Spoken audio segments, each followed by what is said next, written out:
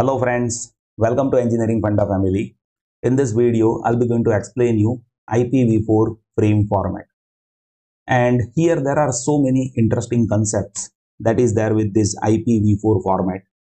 And I'll explain you each and every concepts in great details. Why? The reason is these basic concepts that frequently comes in competitive examination as well as in university examination.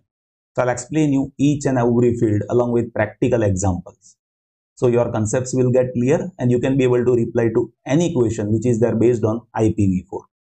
So first of all, as if I say IPv4 frame format, then I used to say it in this way, IPv4 packet format. Why? The reason is IPv4 that is working at network layer. An output of network layer, that is packet. And that packet will be given to data link layer, and data link layer will form frame. So I used to say my students like IPv4 packet format that we have, but in books they are mentioning it in this way, IPv4 frame format. Now at first look you might be thinking like this frame format that is very difficult, but let me tell you this is very easy. Once you see this video till last, you will be able to understand how this frame is there and you can understand each and every field in great details. Let me show you some basics first. Like if you observe this frame format at first look, then you see from version to this destination IP address, from version to this destination IP address, that is having size of 20 bytes, and that is mandatory field, means it is compulsory, right? From version to this destination address, right? So that is compulsory field, that is having size of 20 bytes. After destination address, there is options field, that is optional and that is used by internet service provider. It can have maximum size of 40 bytes. So minimum size of IPv4 header, that will be 20 bytes, and with options maximum is 40 bytes. So 40 plus 20, that will be 60. So IPv4 header, this IPv4 header, right, this IPv4 header that is having maximum size up to 60 byte and minimum it will be 20 bytes. And after header we are loading payload, or you can say data, right? So IPv4 frame format, in that we need to understand how IPv4 header is there. So basically in internet there are two types of internet protocol. One is IPv4, that is what I'll be explaining in this video, and second is IPv6. The reason is right now in this world we are running out of number of IP addresses. With IPv4 we have source IP and destination IP that is having size of 32 bits, right? And with 32 bits we can have 2 to the power 32 number of IP addresses available. And right now our global population, that is around 785 crore, right? So based on that, right now we are running out of number of IP addresses, and that's why IPv6, that is what in future you will be observing that frame format that will be dominating. But right now in 2023, by 98% of usage, IPv4 is functioning, right? Now let us try to understand each and every field in great detail. So first of all, I'll explain you what is the field which is there with version. See, version explains you what is the version which is there with this given internet protocol frame. Like as I have told you, there can be two versions, IPv4 and IPv6. So this first 4 bits, right, that explains you version. If it is 0100 means 4, then you can say this given packet or given frame that belongs to IPv4. If it is 0110, then given frame that belongs to IPv6, right? Now next field, that is IHL. See, IHL means internet header length. This internet header length that is also having size of 4 bits, right? So how header length that is defined? See, by this 4 bits only header length is defined. See how it is defined. Whatever value which is there with this IHL, right, with that we are multiplying 4. So IHL bit values. That will be going up to what value? 4 ones. 4 ones means 15. So 15 multiplied by 4, that will be 60, right? So header length, you see, I have told you what is the maximum size of header length? 60 bytes. So here if I say IHL, that is all ones, what it means? Entire header length, that is 4 into 15 means 60 bytes, right? And I have told you this 20 bytes, that is mandatory up to destination address. So minimum value of IHL, that will be 5. So IHL will vary from 5 to 15, right? Now there is one interesting thing that you need to understand. Like, see, if IHL is 12, then what should be header length? 12 into 4, that is 48. But as if I say header size, that is 46, means option field, that is having 26 byte, 26 plus 20, which is mandatory. So in total 46 bytes are there. Then we need to add padding of 2 bytes, right? So always remember, always IPv4 header, that will be having length which is there in terms of super multiple of 4. IPv4 header, that is having length which is there in terms of super multiple of 4, right? So if option field, if see this mandatory field up to destination IP, that is having size of 20 bytes. So minimum value of IHL, that will be 5 only. 5 into 4, that is 20, right? But this optional field, that can be having any value in between 0 to 40 byte, right? So as if it is there in between 0 to 40 byte, then your total header length, that will vary in between 20 to 60 byte. So if something is shorter than super multiple of 4, like if it is having total size of 46 byte, then padding will be added over here, right? Now let us see how next field is there, that is DSCP and ECN. See, in majority of books I have seen, like they are writing this as type of service, means this complete byte that they are mentioning as per type of services, right? But practically this byte, that is bisected into 2 regions. One is DSCP and second is ECN. Let me explain you what is DSCP. See, DSCP, that is having size of 6 bits and it defines type of services for given packet. By default, its value is 6 zeros.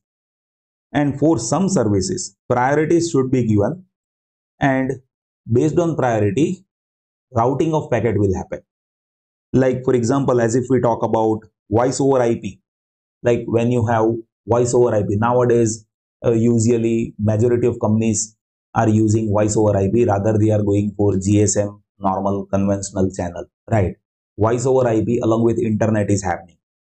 So in voice over IP, that is real time application.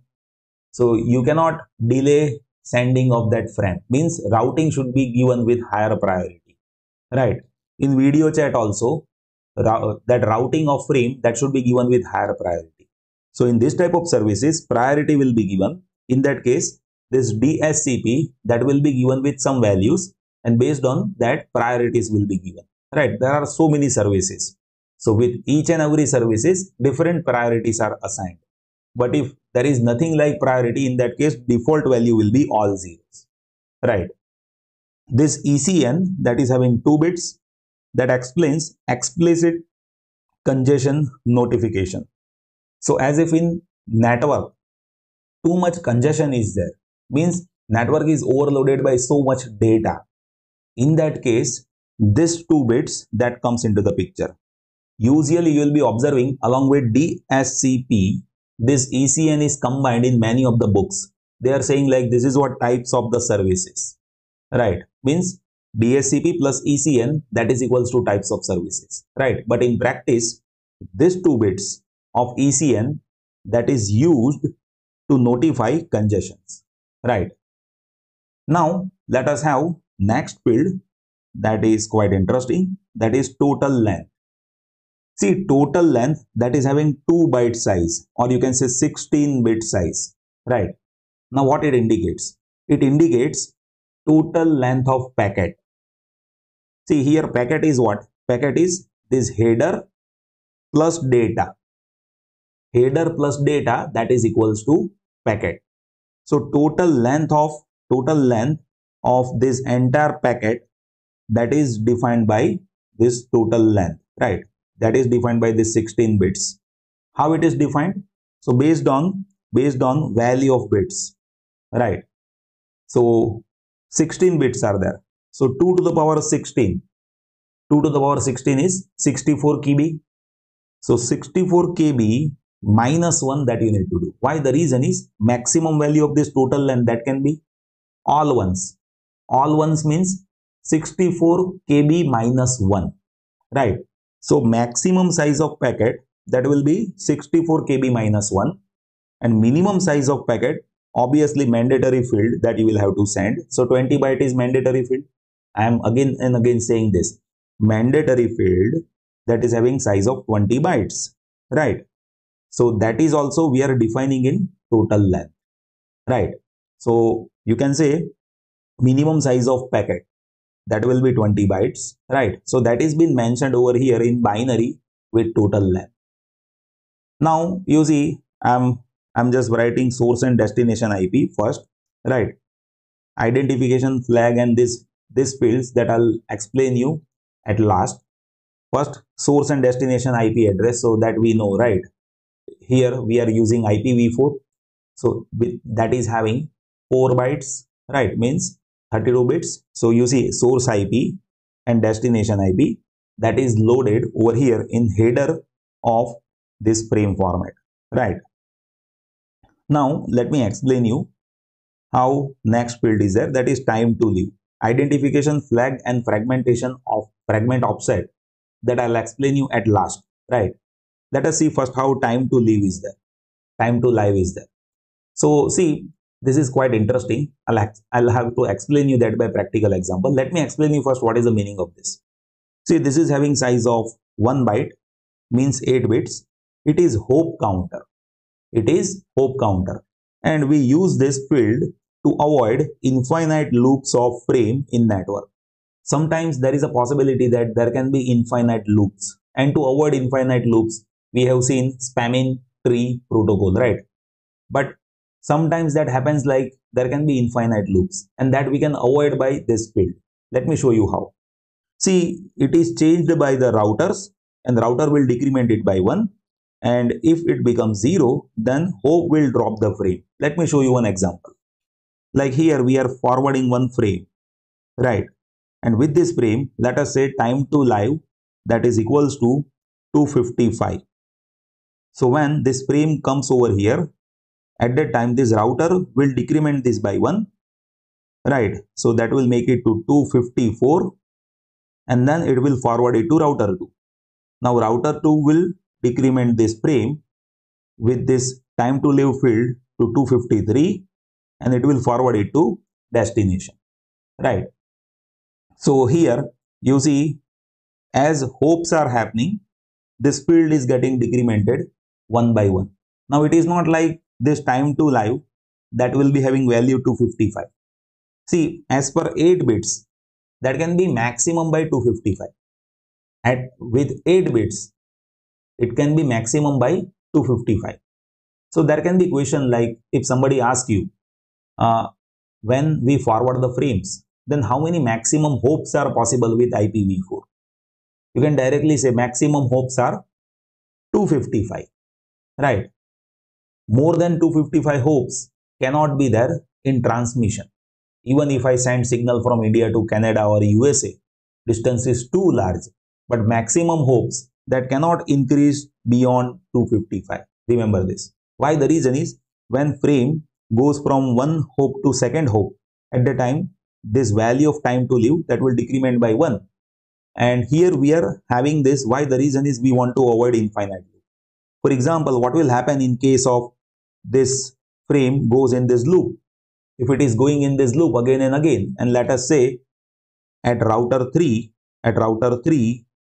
along with frame, if this becomes 0, then router 3 will drop this, router 3 will drop this, it will not further forward that in this loop, right?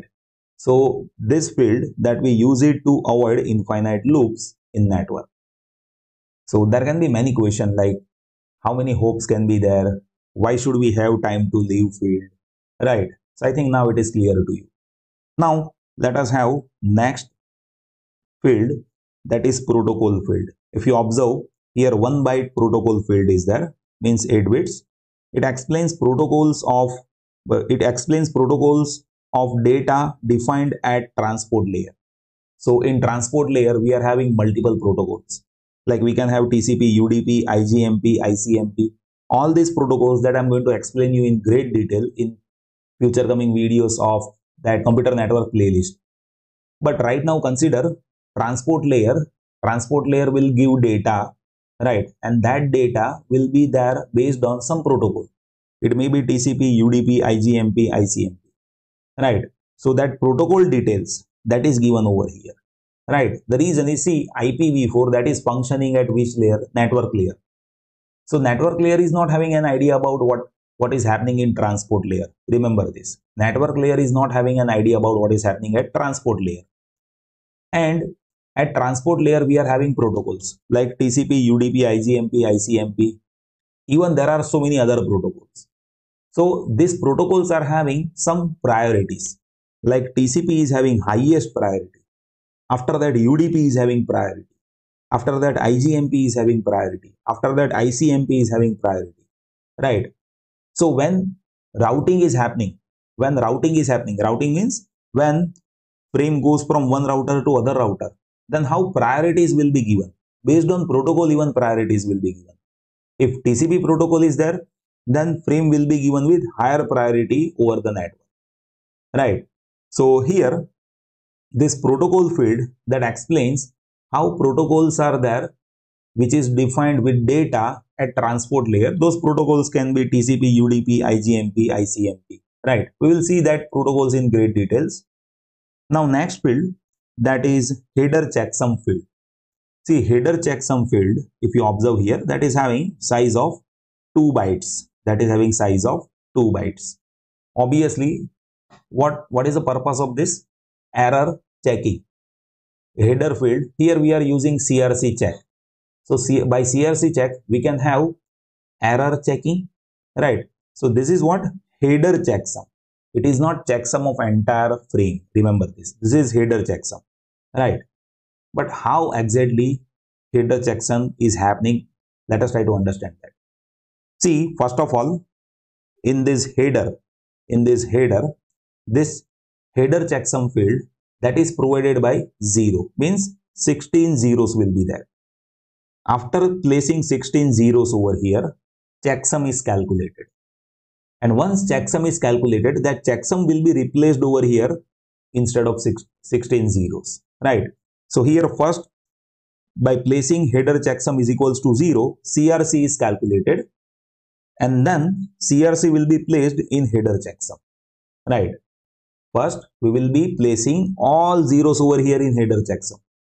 After that, we calculate checksum of header as per CRC. For CRC also I have made video, you just go through it. So once you calculate CRC, place it over here, that is header checksum, right? That is a checksum of header. Remember this. Now, there can be question like I have told you just now, time to live field that will change with respect to hop. You see, like when frame comes from here to here, what will happen? This time to live that will decrement by 1. So after hop, that value will change. So as if after hop value changes, then header checksum should also change, right? So see, at router, time to live TTL means time to live will change, and also some other fields will also change like ECN. If congestion is there, see, ECN means what? Congestion, explicit congestion notification. So as if congestion is there in network, then this ECN field will change, right? TTL can also change, as well as option field also change. I'll show you how option field also can change, right? So as if fields are changing, then header checksum that will become invalid. But router is a smart device. What router will do is, after every hop, router will recalculate header checksum and it will place it over here. Right. The reason is time to live field will change, ECN will change, as well as option field will change while routing is happening. Right. So based on that, router will recalculate this header checksum and it will replace that. Right. Now see option field. This option field that could vary from 0 to 40 bytes. Right. And that is indicated by IHL. This IHL field. Right. I have already discussed that earlier. So let us try to understand how option field is there. See, option field that is typically used by ISPs and network managers. ISPs means internet service providers. Right. So user is not using it. Remember this. Internet service provider and network manager, they are using this field. See, there are two essential tasks that is performed by this option field. There are so many other tasks even, but usually these two tasks that comes in majority of cases, right? See, those two tasks are route recording and source routing. Let me explain you that by practical example that will give you more clarity. See, route recording means what? Route recording means this field will be recording our route. This field will be recording our route. See, at max, what will be the size of option field? It can be 40 bytes. So here, out of 40, 2 bytes are reserved for some other task. So you cannot use 2 bytes. Out of 40, we can use only 38 bytes. Now, route recording, that will happen. Route recording means we are recording route. Let me show you how. For example, as if I say, here I am forwarding one frame, right? And along with this frame means header. Let me write header instead of frame. Header. Here we are having option field. Now once this frame goes to router 1, then here in this field, what will happen? You see, this header plus router 1 IP will get stored. Now once this frame is forwarded after router 2, when router 2 forwards, at that time along with header router 1 and now router 2, these IPs are stored. So IP address is having how much size? 4 bytes. IP address that is having how much size? 4 bytes. So how many maximum IPs can be recorded over here? See, this is the path. Right. So for this path, how many IPs can be recorded over here? So maximum size is 40 bytes. So as per 40 bytes, there can be 10 IPs recording, but see, 2 bytes are reserved. So only 38 bytes are available, and with 38 bytes, we can record 9 IPs of hope only, right? So recording means path recording will happen. So IPs of path that will be stored in sequence, so that internet service provider will be having an idea about how exactly frame transmission is happening, right? And remember, this option field that is not used by users, that is used by internet service providers and network manager, right? Now see, second is source routing. This is also very interesting. See, source routing means what? Source will define. So here source is not defining. Here internet service provider will define. Remember this again. Means source routing means at source we are providing what should be the routing. See, by option field, source routing can be done. There can be two types, strict routing and loose routing. Let me explain you first how strict routing is there. So in strict routing, what I'll be doing is I'll be writing along with header. See, frame format will be like this only. There will be header and then there will be option field. So in option field, as if I say R1, R2 and D, that is there like this, right? Then what will happen? You see this frame that will go to R1 first. From R1, it will go to R2, and from R2, it will go to final destination, that is H5. So here, this is what strict routing. Why? The reason is complete path that is given over here. From host to router 1 to router 2 to final destination. There can be loose routing. See, in loose routing, partial path will be given. Like if I say here we are having header, and as if I say only R1, right? As if I say only R1, and from R1 to go to destination. Now if you observe here, see here this is H1, right? From where it will go to R1. Now it is saying like from router 1 to destination that you will have to go. But there are multiple paths. It can go via this, it can go via this. So partial path is defined over here. Complete path is not defined, right? That's why you can say it is loose routing. This is loose routing, right? So that is how this is loose routing. So that is how two types of source routing that is possible, and that we can define it in option field. So I think now option field is also clear. Now only three fields that we need to understand, right? Identification, flags, and fragment offset, right? First of all, I'll explain you meaning of this. See, identification, that is a unique ID of given packet, that you can say. Identification explains what? Unique ID of given packet. So for this packet, unique ID will be there, right? And then there are 3 bits for flag. See, first bit, that is 0. It is reserved, it is 0. Second bit, that is DF bit. DF bit means do not fragment flag. So here it says if it is equals to 1, then fragmentation is not allowed. If it is equals to 1, then fragmentation is not allowed. So here, see, fragment offset is there, right? So how fragmentation will happen, that I am going to explain you in next video.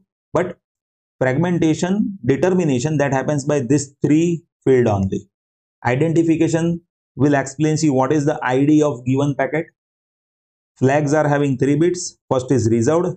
DF means do not fragment. If it is 1, then fragmentation is not allowed. And as if third bit, which is MF, which is more fragment to follow. If it is 1, then it says in next frame, next frame belongs to fragmented frame. See, if this bit is 0, then it says more fragments are not there, means fragmentation is completed. But if it is equals to 1, then it says more fragments to follow. So in future frame, you will be receiving fragmented frame, right? And if it is equals to 1, then fragmentation is not allowed, right? And fragmentation, that will happen along with offset. So in next video, I'll explain you how fragmentation will happen, and that I'll explain you by practical example, right? See, this video is a bit long, so I'm not including this along with this frame format, right? So in next video, I'll explain you how exactly fragmentation happens, and I'll explain you so many interesting case studies as well as examples, so that will give you more clarity. I hope you have understood this video. Still, if anything that you would like to share, please note it down in comment section. I'll be happy to help you. Thank you so much for watching this video.